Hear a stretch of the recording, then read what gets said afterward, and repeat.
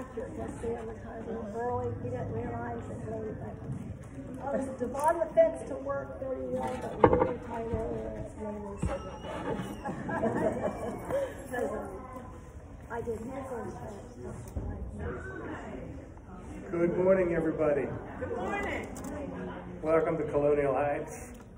Welcome online. We're glad everybody's here today. In the microphone. Is that better? Everybody's shrugging.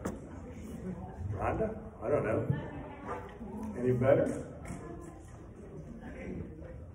Now they complain they can't see me over there.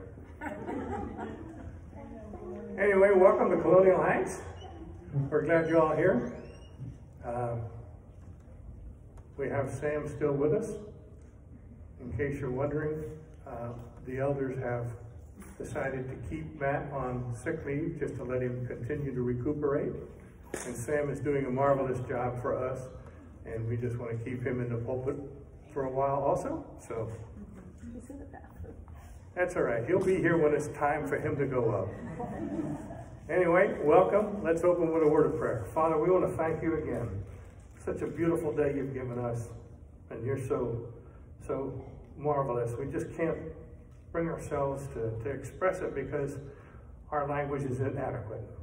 But thank you for the day. May what we do here be pleasing in your sight. Bless our congregation. Bless those who are online watching now or later. And just accept this for our praise for today. Thank you for Jesus, who died for us. And it's through his most precious name we pray. Amen. Amen. This is beautiful to see you all here today. Stand and join us as we sing When I Think About You, as we get our hearts and our minds on the Lord today as we're gathered. Amen. I know your love for me. When I think about love, I know you set me free. When I think about you, I know you'll always be right here by my side. How long and how high, how wide and deep is your love for me?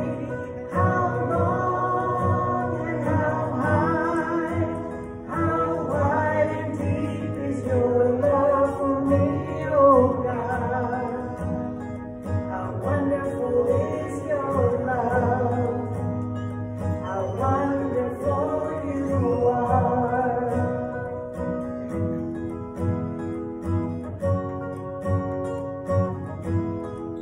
When I think about you, I know you're hope for me. When I think about hope, I know you set me free. When I think about you, I know you'll always be right here by my side.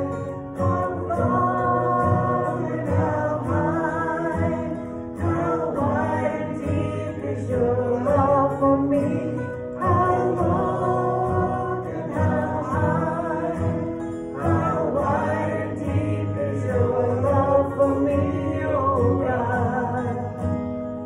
How wonderful is your love, how wonderful you are.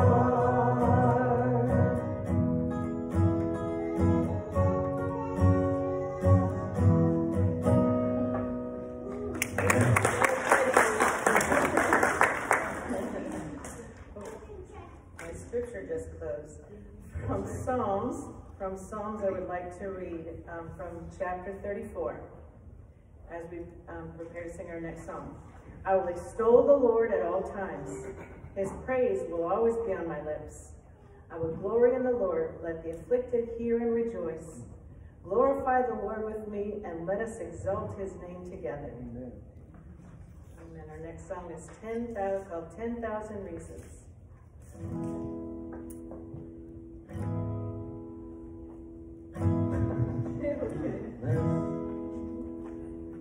Stand by.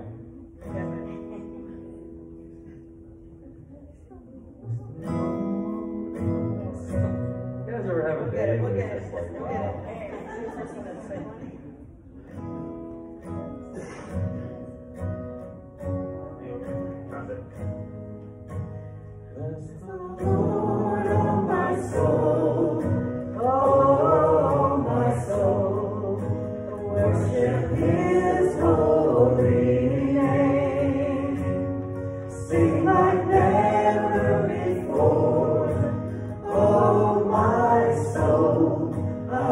worship your holy name. The sun comes up, it's a new day dawning. It's time to sing your song again. Whatever may pass and whatever lies before me, let me be singing when the evening comes. Bless the Lord, oh my soul, oh my soul, worship His holy name. Sing like never before, oh my soul, I worship your holy name. You're rich in love and you're slow to anger. Your name is great and your heart is kind. For all your goodness I will keep on singing. 10,000 reasons for my heart to find. Bless the Lord, oh my soul, oh my soul, worship His holy name.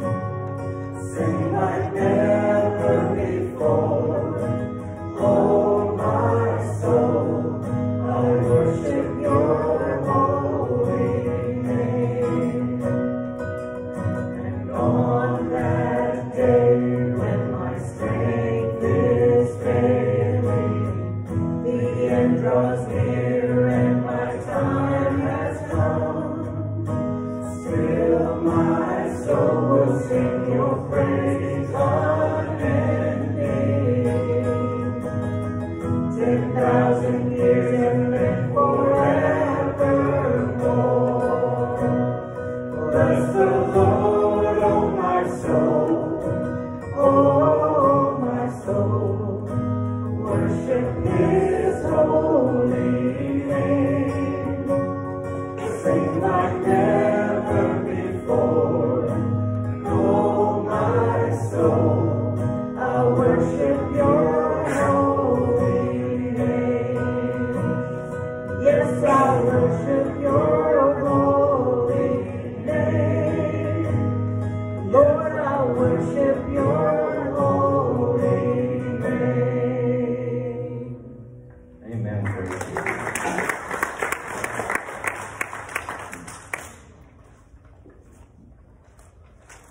And it took the power that only God, rests only on God, that He could forgive mankind for our sins by sending His own Son to the cross for us. Amen. Above all powers. Above all powers, above all kings, above all nature and all created things, above all wisdom and all the ways of man, you were here before the world began. Above all kingdoms, above all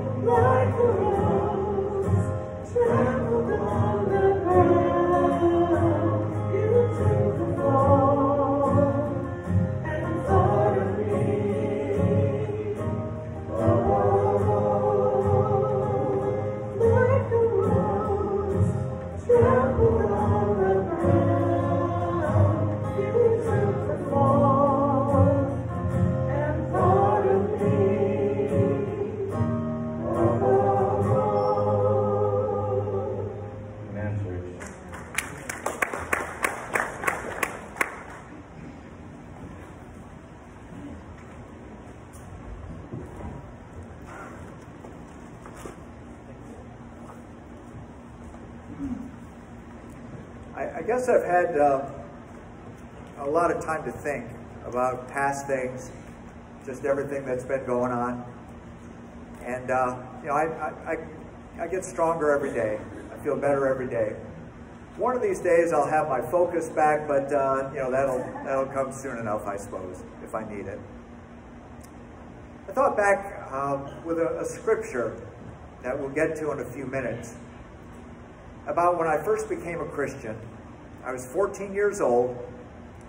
I was a horrible person, a sinner in need of God's grace and mercy and God's help.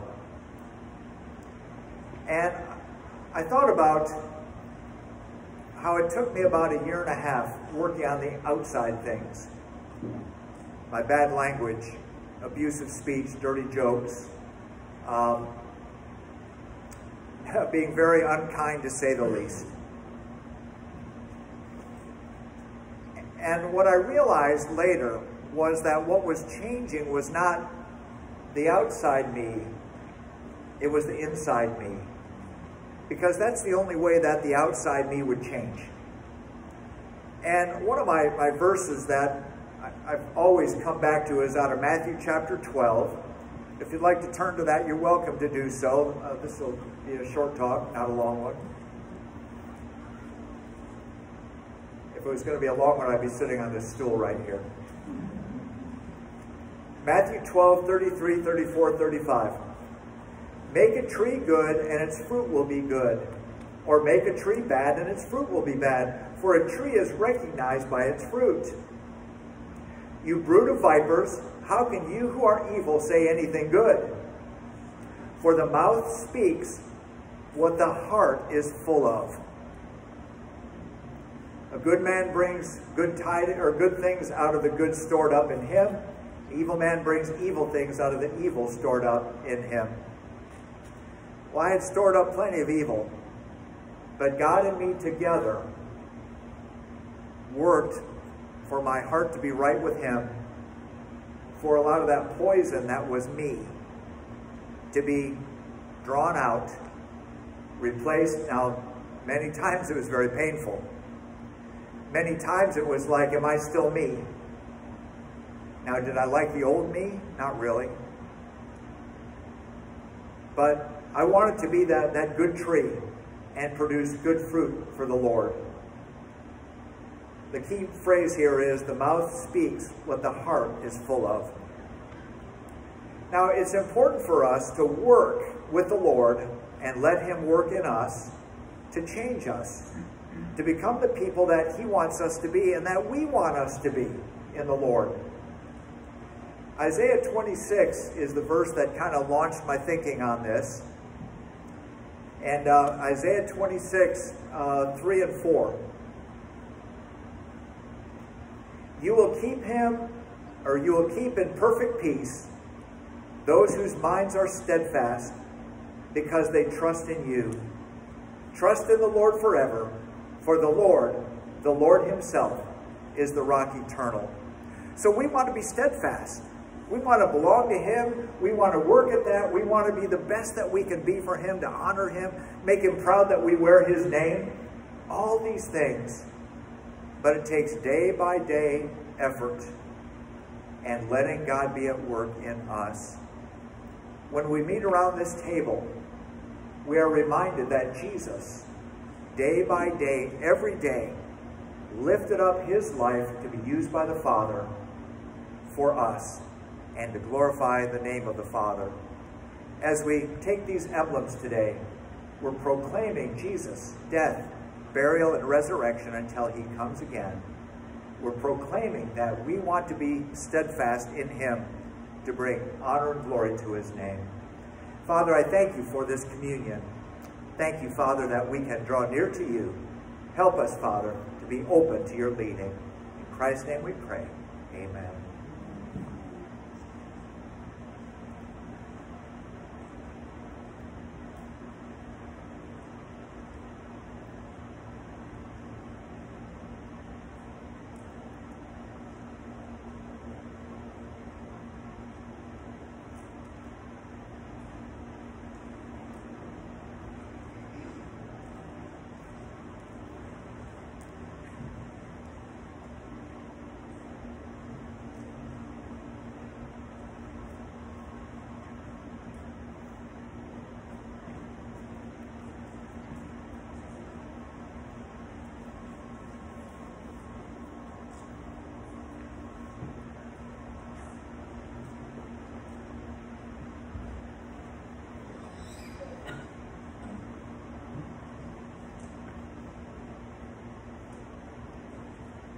I mentioned that I've had a lot of time to think about things.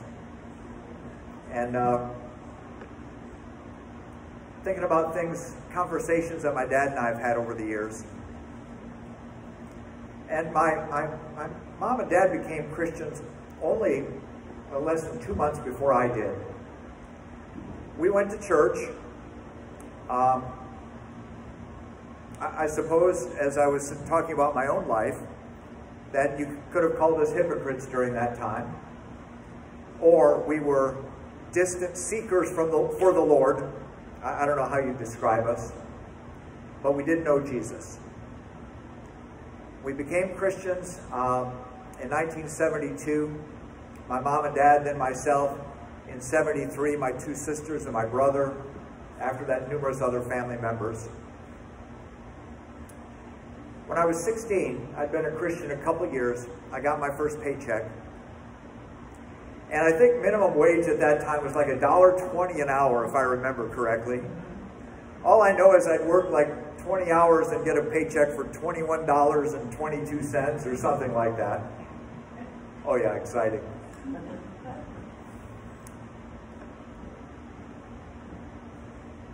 I was going to tell you why I had the job. I was going to tell you it's because I had a girlfriend in New York and I had to pay for long distance phone bills. Anyways, I'm not going to tell you about that part of it. I got my first paycheck. And my dad said to me, he said, Matt, that's what he usually called me. If you start giving 10% of your paycheck, you'll never regret it. With that first paycheck, I gave approximately, I don't know that I had to change, but to make it 10% exactly. But I started that point to give to God. And what my dad said, that I would never be sorry, is exactly right. When I met Sharon, we were 18 years old. She was already a giver. And there are many, many things that I liked about her immediately and have loved about her since. But we didn't have to make a decision as we got closer together. We were already givers. And as I said, I've never been sorry a day in my life for that, because you can't outgive God. Now, the word tithe technically means tenth, because that's what Israel was called on to give. And as Dave has pointed out different times, even before there was an Israel, the tithe was a strong concept with worshiping God. The challenge is for each of us to give generously and give sacrificially so that we can honor the Lord and we can build His kingdom. What I read in Isaiah 26 about putting our trust in the Lord, our trust in Him grows when we take Him at His word and when we give. Thank you, Father, for the opportunity to give back a portion of what you've blessed us with. Thank you, Father, that we cannot outgive you, but instead that we see blessing upon blessing when we're faithful, because you are more so every day. Thank you, Father. Through Jesus we pray. Amen.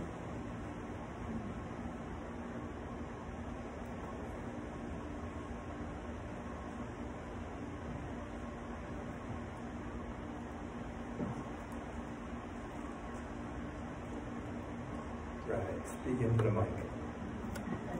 We told him we'd let him do little things until we let him have the pulpit back for the full service. So, again, when you come up to visit him, don't hug him too hard. Give him room to breathe.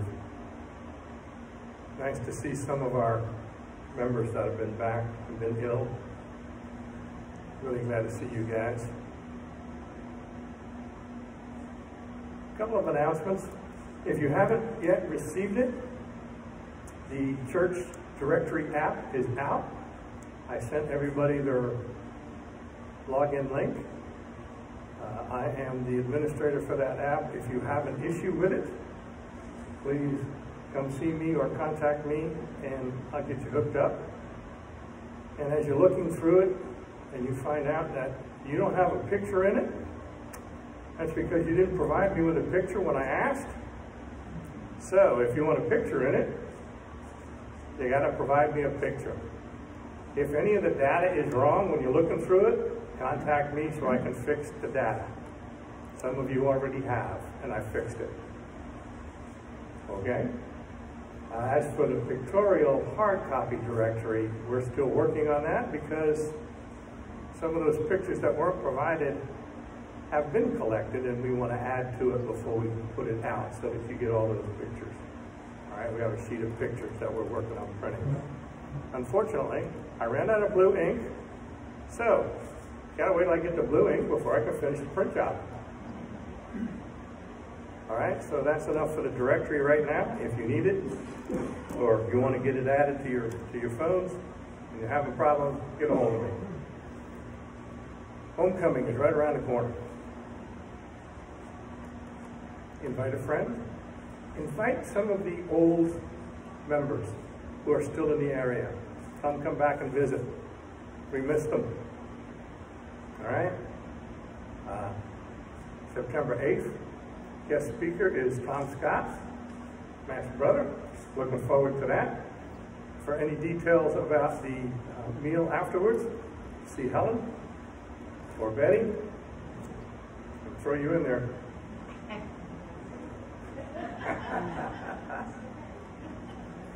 All right, so we got homecoming. We do have a need of volunteers. It's been flashing up on the screen. Please come see an elder. Let Matt rest for a while. Come see an elder. If you have any talents you'd like to share with the congregation, we do have a need. We have some openings that we dearly need to have filled. Also, there's going to be some holes in our next food pantry with volunteers. So definitely, that's the time to come out and fill out that volunteer for the food pantry closed closet day. Anything else? Short list. I know Matt always has a lot of other things, but that's our short list. The Bible studies are still there. Well, we'll have a new Defending the Faith class starting up in September. New teacher. We like to rotate them. Anything else? Well, okay then. Children's church and teachers. You guys are dismissed. Enjoy. Mike, I think it's prayer time.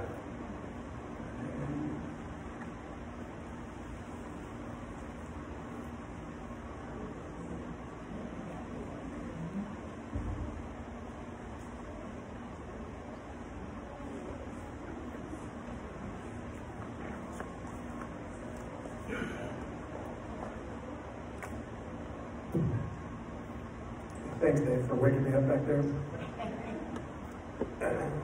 Prayer, where do you begin? Sometimes it's so much prayer that needs to be done that we're kind of like, where do we start? Well, I'm giving a suggestion. If you haven't picked up the prayer list, it's always in the back. The ladies add to it every week. It's more to pray, along with your prayers. There's never enough praying being done. So if you need some suggestions or help, check out those resources. Some of the prayers that are on our list, if you haven't seen it, continue prayers for Matt and his family. And these individual prayers from some people, Megan, like Lisa. Let's pray for Lisa, she has cancer. Dave and Helen are on the list for their daughter Lynn. She's in the hospital. Sam's on here, he's got his son-in-law who's been in a bad accident. Ask for prayers for healing and their families. Annabelle and Mike, they're having a baby soon. Pray for them and the baby. A radio program. Pray for our nation, our leaders, of course, our families, the community. There's a lot to pray for.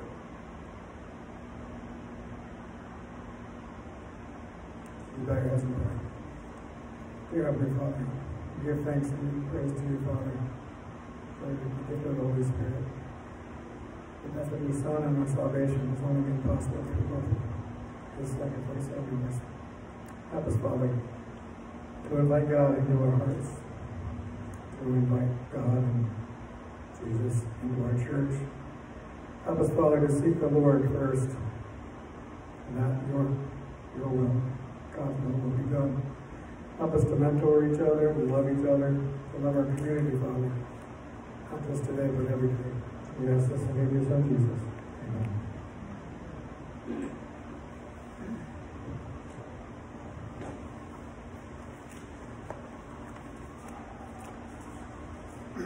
Good morning. Good to see everybody. Also, it's great to see some familiar faces from the past. It's like old times.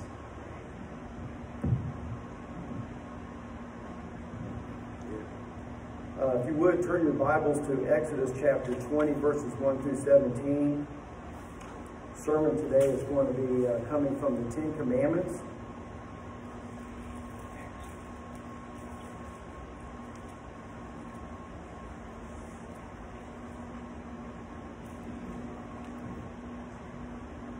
Let's open with a word of prayer first, if you bow your heads. Father God, Yahweh, we just lift up your name. We magnify you. We praise you and worship you. We give you the honor and the glory that you deserve, Father.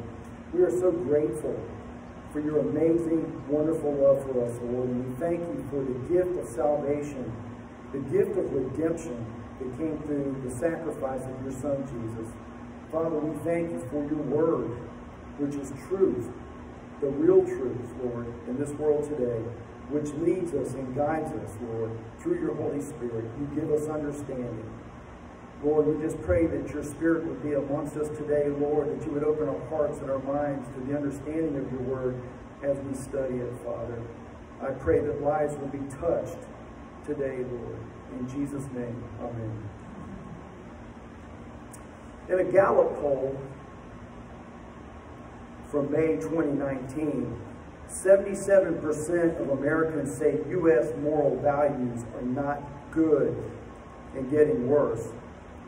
There are those, however, who believe the moral state of America is good. For example, 79% believe that divorce is acceptable. 68% believe gambling is okay. 73% believe there's nothing wrong with sex outside of marriage. 67% believe it's okay to have a baby outside of marriage. Homosexual relationships are up 69%. 62% of U.S. adults said the practice of abortion should be legal in all or most cases. The CDC and the Guttmacher Institute reported that there were 930,160 abortions in the United States in 2021. And that's in all 50 states, compared to 916,460 in 2019. These are just a sample of the moral issues that are facing our nation today and the world. Why has the morality of our nation become so bad? Many today believe there is no moral consensus at all. Actually, that's not true. The moral consensus is that everybody wants to make up their own personal code of ethics and morality, their own Ten Commandments. Moral relativism is rampant. People today say they are free to make up their own rules. But their rules often conflict and violate God's law. The sad part of all of this is that even in the church today, many do not even know the Ten Commandments. And morality in the church has also become very lax. Someone recently said that religion is gaining ground, but morality is losing ground. Morality can be compared to a compass. A compass is a device that shows the cardinal directions, north, east, south, west, used for navigation and geographic orientation. It commonly consists of a magnetized needle. The magnetic compass is the most familiar compass type, and it functions as a pointer to magnetic north. But there is also a true north and that is the geographic North Pole.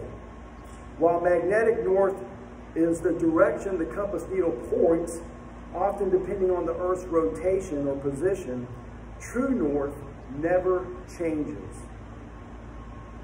Unfortunately, there are things that can interfere with the compass ability to work properly and get you off course. For example, magnetic fields from objects made of metal or other magnetic materials can interfere with the compass's magnetic field. Since the magnetic compasses detect the Earth's magnetic field, other objects in the Earth with magnetic fields can also offset the compass. If you hold a compass improperly, it can also give you an inaccurate reading. Similarly, the inappropriate handling of God's Word can also get you off course.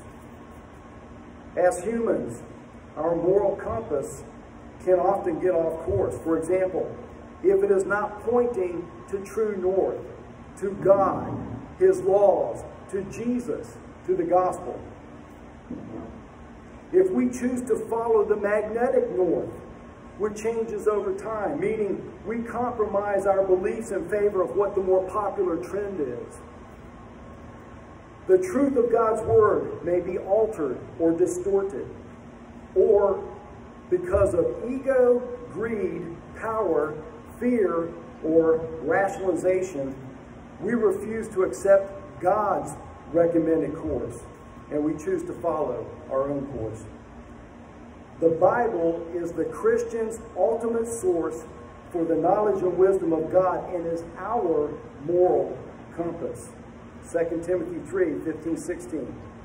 Our connection to God provides us with the moral compass and the objective standards we need to live a life that is pointed in the right direction and keeps us on the right path. Proverbs 14:12 says that there is a way that appears right to a man, but the end thereof is death. In 2 Timothy 4, Paul prophesied concerning the end times, telling Timothy, "For the time will come when people will no longer put up with sound doctrine. Instead, to suit their own desires, they will gather around them a great number of teachers to satisfy their itching ears what they want to hear. They will turn their ears from the truth and aside to myths." In many of our churches today, there are some pastors who no longer preach the gospel of truth from the pulpit. They have surrendered to the prevailing culture. Some people no longer desire to hear the truth. Unbelievers no longer tolerate the presence of God's law in our society. And even believers in the church whose faith is superficial have become intolerant of God's law and commandments. God's word has become compromised and stripped of its clear and precise meaning. In the last 10 years across the United States, pastors have been targeted by city officials to turn in their sermons for review because the pastors had chosen to preach against the ungodliness of their city and the country. The word sound in the Greek means healthy. Some of what is being preached in churches today is not healthy, sound doctrine. But for those pastors and ministers who do preach sound doctrine, Paul tells Timothy that in the last days the church will face increasing resistance to doctrine that is spiritually healthy and nurturing. Pastor Billy Graham once commented, "Statements by Protestant clergymen condoning sexual immorality have given a new license to people everywhere. Many church leaders now advocate the so-called new morality." Jack Cottrell, Christian author, scholar, and professor, states, "Radical theologians and advocates of the new morality keep telling us that the human race has come of age, meaning that it has reached a level of moral maturity and rationalization that should enable it to live without God's law or without laws in general."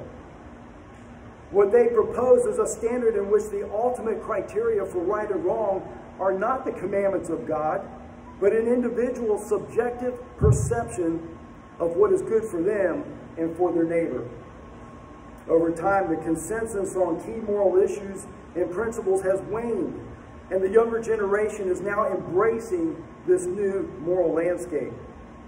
For example, many believe that what is morally right and wrong changes over time based on the society that they live in, and that each individual determines his or her own that they are their own moral authority. But again, as Billy Graham once said, this is not a new morality. This is the same old immorality. There's a song that I love to hear that states, "We have turned the page, for a new day has dawned. We've rearranged what is right and what's wrong. Somehow we have drifted so far from the truth that we cannot get back. Where are the virtues that once gave us light? Where are the morals that once governed our lives? Someday we will all awake and look back to find what we have lost. We need to get back to the basics of life, a heart that is pure and a love that is blind and a faith that is fervently grounded in Christ." As a nation that was founded on Judeo-Christian principles and the law of God, we need to get back to the basics of God's law and resume teaching God's law to our children in the public and private schools, in Sunday school, and in our homes, to raise up a generation that is grounded and built upon God's holy law and ready to defend its principles no matter the cost. As Christians, we must uphold the sanctity and the validity of God's law. So in our lesson today, we can sum up the 10 Commandments into basically 2 commandments concerning the law. Number 1, those commandments that pertain to our relationship with God, with Yahweh. And number 2, those commands that pertain to our relationship with each other, with our friends, and with our neighbors.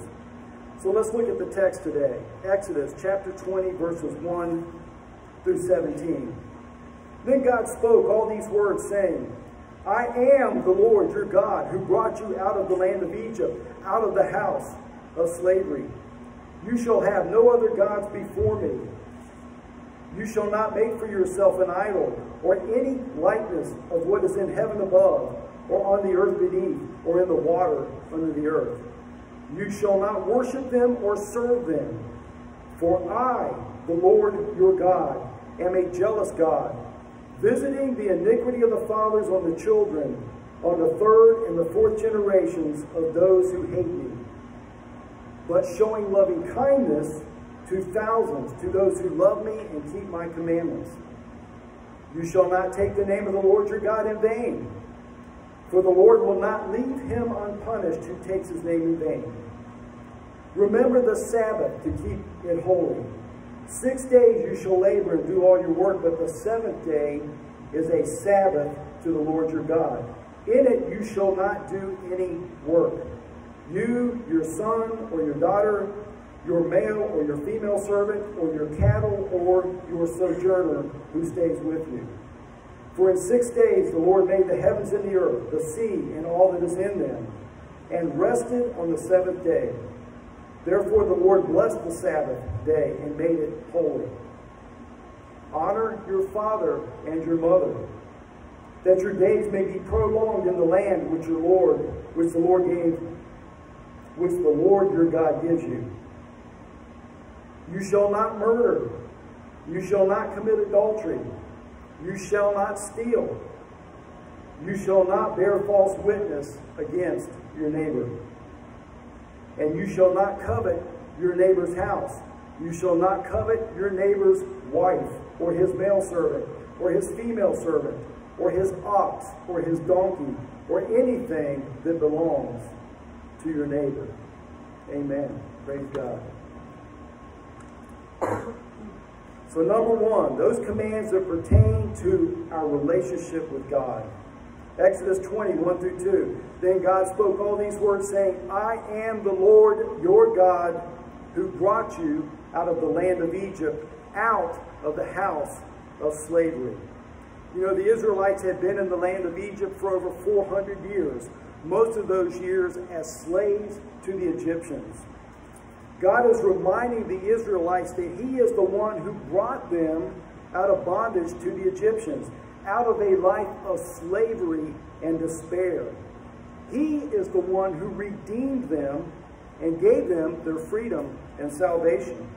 When God uses the word out, I brought you out, He is saying that I am the one who has liberated you from your bondage and slavery. Victor Hamilton, an Old Testament professor and scholar, states, what gives the commandments their authority is not so much the content of what is being said, but who is saying it. Why? Because the commandments represent the very character and attributes in the heart of God. This is the reason why God can now impose His commandments and requirements on the Israelites. Because He is their Redeemer, and He wants to form in them His holy character. In our world today, there is a spirit of lawlessness and disobedience to God that's been around since the beginning of man's existence on this earth. It is progressively worsening. It is escalating in its presence and its severity, infiltrating every aspect of humanity, our lives. Jesus said in Matthew 24:12, because lawlessness has increased, most people's love will grow cold. In Matthew 24:37, for the coming of the Son of Man will be just like the days of Noah. And what were the days of Noah like? Well, if we read Genesis 6:5, it states, God saw the wickedness of man. Hang on one second. God saw the wickedness of man was great on the earth, and that every intent of the thoughts of his heart was always evil continually. This new morality is no morality at all, but immorality. And it threatens the very security and existence of all humanity. Nearly every nation in the past fell because of immorality and corruption. And the most disturbing fact about it is that even the church today has become so callous and tolerant of these things that we no longer are appalled at what is happening. We see the immorality around us every day. We see our nation moving farther and farther away from God's law and the truth of His Word. Lord, I pray that the church would go back to preaching God's Word of truth with boldness and without fear, and quit watering down the gospel. I pray that our schools and our government would repent and turn back to God and reinstate prayer in the schools and teach the 10 Commandments to our young people. But who is to blame for this deteriorating moral situation? It's not the young people. Everybody's blaming the young people, but it's not the young people. It is the older generations. It is those of us who have failed to stand up for God's laws and commandments, who have failed to stand up for what is right, and to keep the schools, keep prayer in the schools, and keep preaching and teaching God's laws to our young people. Recently on national news, it was reported that in some schools, the students are allowed to have a satanic after-school club. But yet, when students approach them about having an after-school Bible club, they will reject it. And they call it separation of church and state. We have become a morally destitute and corrupt nation, and it's getting worse. What we are witnessing is an unprecedented attack upon God's laws, His standards of righteousness, and upon Christianity as a whole. I spoke of this, and I'm sure Matt has and others. We have seen this coming for the last 40 years. And it's only going to get worse. What we are witnessing now is, number one, prophecy being fulfilled, being in the last days. Number two, we are witnessing the steady decline of morality of this nation and its subsequent demise. In 2 Timothy 3, the Apostle Paul states, in the last days, men will be lovers of themselves, greedy, boastful, arrogant, revilers, disobedient to parents, ungrateful, unholy, haters of good, treacherous, lovers of pleasure rather than lovers of God. This is certainly a depiction of the days we are living in, is it not? So how should God's redeemed people live? Well, let's take a look at the Ten Commandments, where our moral compass should be pointing to see how we are to live in God's presence. The Hebrew term here is dabar, which means word. Most Bible translations render the phrase as either the Ten Commandments or the 10 words. They are in fact called the words of the covenant. They were written by the finger of God himself, Exodus 31:18. So number one, you shall have no other gods before me. God is supreme and sovereign, and as such should be the only controlling factor in our life.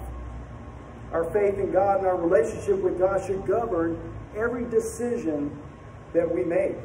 Why? Because He is the one true and only God, and because He is the Redeemer of all mankind. He redeemed us from sin and death through the death of His Son Jesus. Whether people want to accept the truth about God and what He accomplished through His Son Jesus or not, does not take away from the fact that He is God, He is the Creator, and He is the Redeemer of all mankind. And we owe our allegiance to Him. He is our ultimate authority. Therefore, He is worthy of all glory, worship, honor, and praise. Matt, you mentioned earlier about the minimum wage. You know, you and I are only a year apart, so I remember that. And you'll probably remember this too. Back in the late 1970s, early 80s, there was a popular songwriter, Bob Dylan, and he wrote a song. He became a Christian around that time, and he wrote a song that says, you got to serve somebody. Dave probably remembers this too. He says, you're either going to serve the devil or you're going to serve the Lord, but you got to serve somebody. There's no in between. There's no other options. It's either Satan, the prince of this world, or it's God. You got to serve somebody. We must choose who we are going to trust and believe in and who we are going to serve. There are two types of idolatry, religious and secular. The religious type of idolatry is worshiping other gods. Jack Cottrell says, what God is commanding is we must not have any other deity except Him, besides Him, or in place of Him. And then there's secular type. This happens when something or activity becomes number one in your life. It supersedes your relationship with God. For example, it can be a job, it can be your family, it can be a hobby, alcohol, drugs. It all takes precedence over your relationship with God. Number two, you shall not make for yourself a carved image or any likeness of anything that is in heaven above, in the earth beneath, or in the water under the earth. This commandment deals with making images that represent the true God. In other words, we are not to create any images intended to portray God. God is a spirit. He is an uncreated being, completely unique apart from His creation. No one has seen God at any time except Jesus, the Son of God. In Exodus 32, Moses had been on Mount Sinai for quite some time with God. And the people said, well, he must be dead or something's happened to him. He's not coming back down. And so they got together all their gold. And they had Aaron heat it all up and make a golden calf. And Aaron said, this is a visible representation of your God who brought you out of Egypt. It dishonored God. It obscures His glory. And it brings the Creator down to the corruptible creation. It puts limitations on an infinite, eternal God. Number 3, you shall not take the name of the Lord God, your God, in vain. The basic principle underlying this commandment is the majesty and the holiness of God's name. The word holy means separated, distinct, set apart. In Exodus 15, Moses says, "Who is like you among the gods, O Lord? Who is like you, majestic in holiness, awesome in praises, working wonders?" In Isaiah 6:3 and also in Revelation 4:8, it says, "Holy, holy, holy is the Lord of hosts, Lord God Almighty." He is worthy of our honor and respect. Finally, to use God's name in vain means to use God's name in a useless or fraudulent way. Examples of using God's name in a meaningless, worthless, purposeless, profane, irreverent, and deceitful way. Do not swear by God's name, and do not use God's name as a curse word. Number 4, remember the Sabbath day to keep it holy.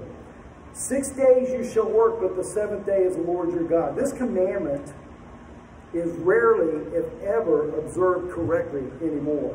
And I'm guilty of this as well. This was Israel's special day to honor God and enjoy the blessings of God with their family. This is also the New Testament Christians' special day. Now, the days are a little different, but it's still the Christian special day. It most likely comes from the Hebrew word Shabbat, which means to rest from labor. This law is as important as the first 3. Why? Because on this day we honor God by obeying Him and worshiping Him, honoring Him. It is the Lord's day. Instead of focusing our minds on other worldly things, we should be focusing our attention on God, the blessings of God, our prosperity, our salvation, and eternal life.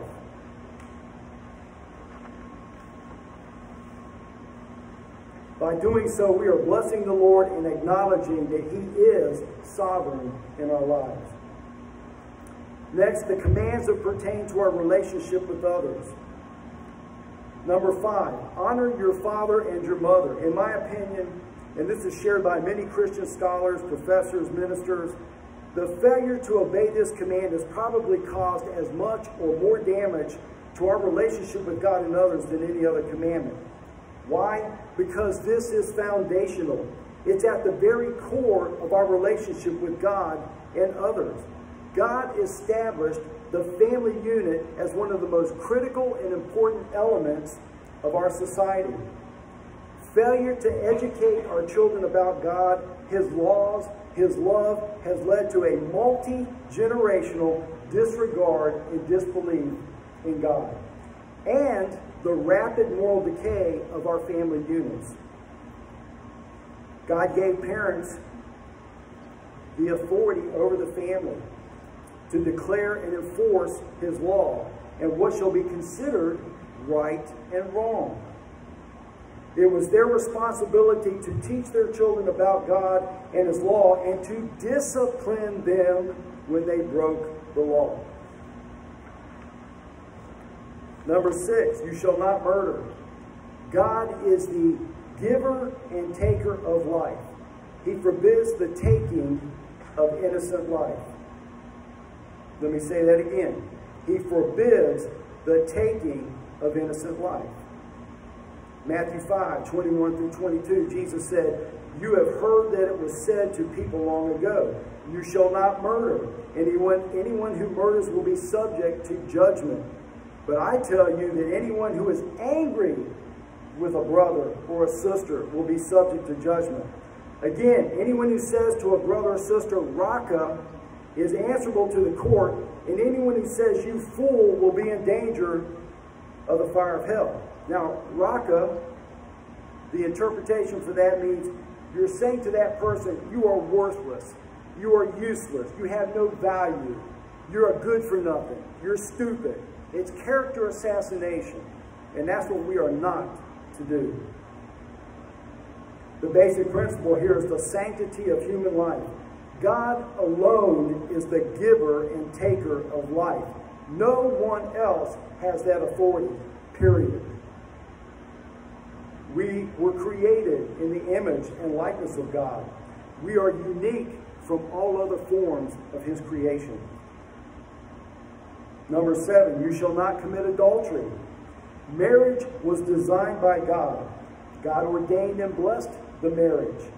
It is a holy union sanctified by God. The man and wife are to complement and complete each other. They become one life together. It's an exclusive relationship between one man and one woman. It is patterned after the relationship God has with his chosen people. And you can see this in 2 Corinthians and Ephesians. It is a covenantal relationship, patterned after God's covenantal relationship with his chosen people, his church. Number 8, you shall not steal. I don't think I have to elaborate on that. Number 9, you shall not bear false witness against your neighbor. You are to tell the truth. You are not to lie. Jesus said, let your yes be yes and your no be no. And then number 10, you shall not covet. In Deuteronomy 6, 1 and 2, Moses writes, these are the commands, the decrees, the laws the Lord your God has directed me to teach you to observe in the land that you are crossing into when you cross over the Jordan, so that you and your children and their children after them may fear the Lord your God as long as you live, by keeping all his decrees and commands. God was telling the Israelites through Moses that if they kept his commandments and feared him, it would mean a long, healthy, happy, prosperous life. In 1 Timothy, Paul states, the goal of our instruction is love from a pure heart and a good conscience and a sincere faith. We know that the law is good if one uses it lawfully, realizing that the law was not made for the righteous, but for the lawless and the rebellious. God told the Israelites to tell the story of their redemption by God to their children and all generations that follow. In Deuteronomy 6, 20-24, the only way that they could understand the purpose of the law was to understand the context of the law, which was the experience of the Exodus, their story of salvation, God's redemption for them. The relationship between the law and the gospel is crucial for everyone on this earth. Why? Because God sent Jesus to redeem all humanity from the bondage of sin and death. The law reveals our sin and the need for a Savior. Paul, the apostle, said, I would not have known what sin was had the law said, thou shalt not steal, thou shalt not lie.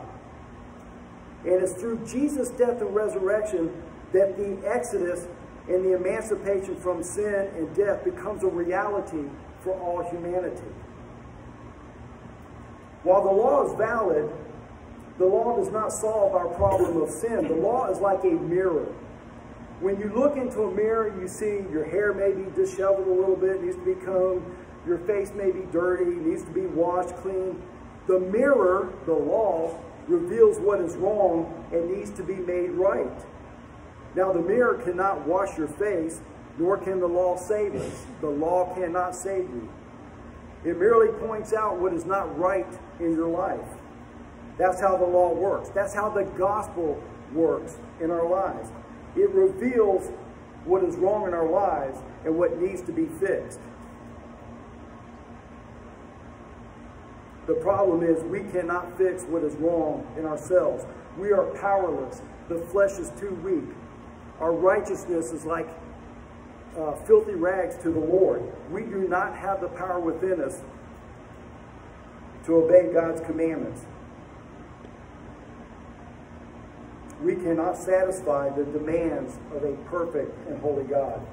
Augustine said the usefulness of the law lies in convicting a man of his infirmity, moving him to call upon the remedy of grace in Christ Jesus. Charles Spurgeon said, as a sharp needle prepares the way for the thread, so the piercing law makes a way for the bright silver thread of divine grace. Scripture, God's Word, the gospel, is the source of our saving faith. Faith comes by hearing, hearing by the Word of God. The truth of the Word mixed with faith in Jesus Christ, empowered by the Holy Spirit, leads to spiritual life. Faith comes by hearing, hearing by the Word of God. The law convinces and convicts us of our sin, and through the illumination of the Holy Spirit, tells us we need a Savior. And then we come to Christ, confessing our sins. And through water baptism, we receive redemption, the gift of salvation, and the Holy Spirit in our lives. Today, as we close, if anyone has a special need this morning, needs prayer, if anybody needs to come to Christ in baptism, we are here for you. So let's stand as we have a word of prayer.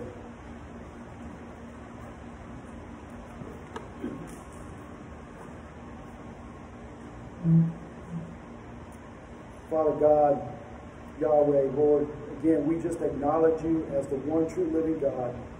Lord, there is no God but you. There is no other God who's redeemed humanity. There's no other God who understands our need for a Savior. You sent your Son, Jesus, who took on human flesh, and he suffered, and he experienced everything that we do, Lord. And yet he was without sin. He was victorious.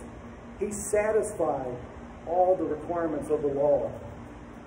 He was the pure blood sacrifice, holy sacrifice for our sins, Lord. God, we need you, Lord. We need you in our lives. We need a Savior. We need salvation. And Father, I just thank you for your word, which is truth. Lord, give us boldness. Help us to stand up for what is right in these last days, Lord. Not to fear man, what man can do to us. Lord, fill us with your Spirit and with your power, Lord. And we ask all these things in Jesus' name. Amen. You're dismissed.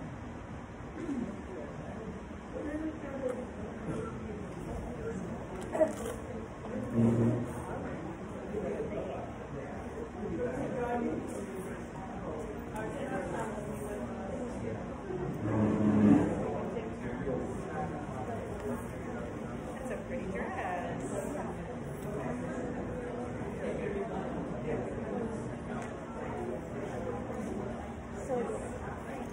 Thank you, sir.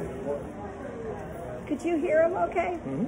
Oh, okay, maybe it's me when I have clear. She has hearing problems. She said I needed to hold the mic closer. Yeah, you heard me? It's just you.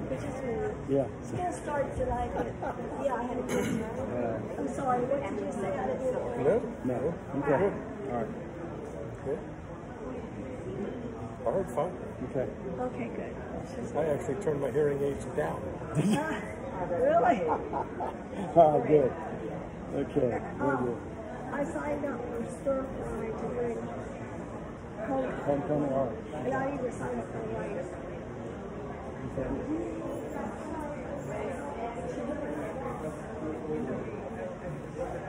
I'm not sure. I really couldn't answer that. What's that?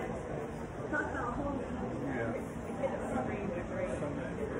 Children's church. I was just asking if you knew.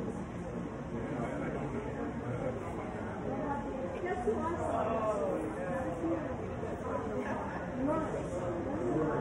Really? Yeah.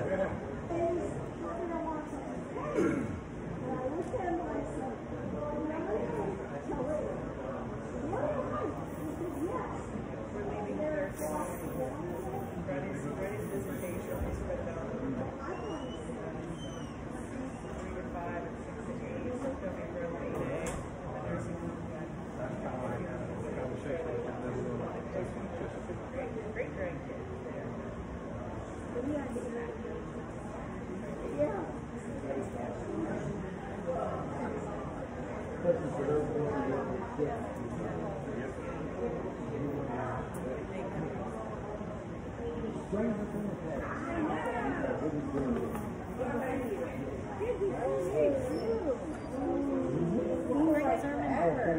Thank you, sir. Appreciate it. Love the music. Love the Oh, singing.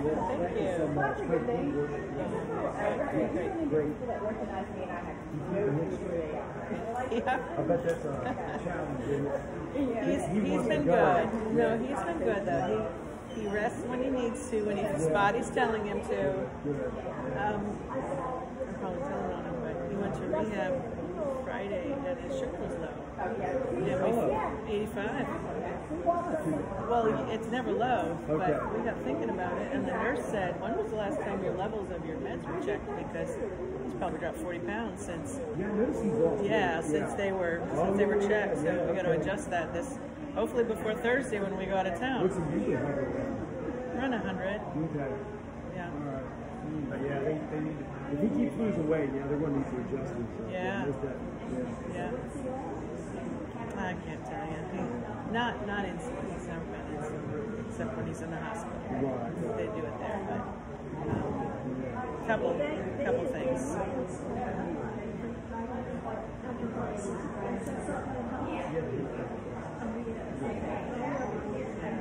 That was a shock or a surprise to you? I remember she came in and I said, wait a minute, this is 10 after the I'm not, we do this, something about your sugar, and it helps you feel better or something. Yeah. I said, this is your last year, I'm sorry. That's what I'm telling people. Me too. Oh, very good. Very good. We'll have to go out to lunch or something and I celebrate. bet you approach it from a different viewpoint. It is different. How many years do you have? 28 in the school system, but I was an assistant for part of that time. So is this the 30th year? No, this is the 28th, I think. Okay, gotcha. Yeah, I'm not going to hang in there till 30. I'm good at 28. She's told me, this is actually 31 for me. Oh, wow. I tease him. He retired sooner than I thought I was going to. I thought I retired last year. Well, you made that. So I'm retired. I'll go. Yeah. You can keep the school system. Okay. Until you're 65. But I'll be 65. Yeah, we'll be 67 next summer, so it's like that was a good. Oh, that's That was a good. good cut off. He's on the Okay. Was that tricky to get? Like, No, we have a friend who's actually in the testing school system. Yes. Yeah. Who also works with Medicare. we got to get a hold of that friend. Yeah, I'll we give you can. his name. His Please. name is Dan White, and he's certified Medicare physician. His dad. Awesome. So he sits down and looks at matters and shows Oh, yeah, I definitely want his We'll name, do that. please. Yeah, he's a smart guy. Good. And call him up with questions and stuff like that. And we call and make sure to Good, and I tell him all Good the follow way. through. But see, you're already, I'll be 65 in February. Still on school insurance, so I gotta get Part A. Did you do that? I don't know. I don't think so. Because they say you sign up for Part A, which is free. It's hospitalization. And then, I don't know. We did a consultation with our insurance company. Yeah. Yeah, I went with the, they have different, as you know, they have different plans. And I went with the Centera plan because I had worked with Centera for so many Yeah. years. But yeah, I went with the set of Centera Medicare. That's what my card looks HMO. like. It Yeah. doesn't really, okay, yeah. now, he, out of his social security, they just take which covers Part B, and that's the, And this right here. what do they call that, plus or the bundle? Yeah, the bundle. The Yeah. bundle. Right. I know, we've been And we need to. Well, a friend of mine, she said she started calling in January. She was going to retire from teaching.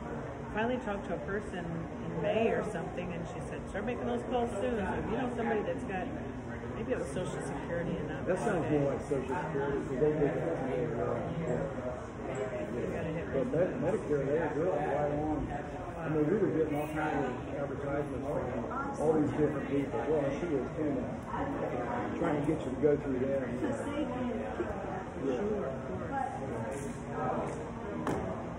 But 3 months before you started to 3 months now. But for me, he was already getting us Social Security. You know what? I got that. But that's closer to when you're ready. So, Matt doesn't have to, he's on the insurance. He's on my insurance. Dan White. Okay.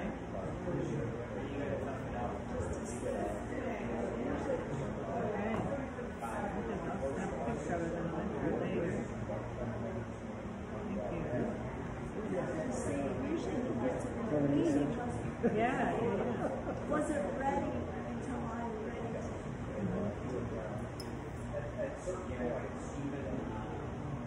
And if there's any changes, he was a principal.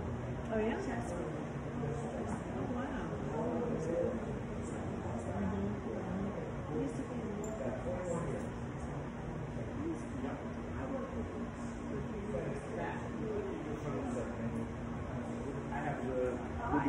You too.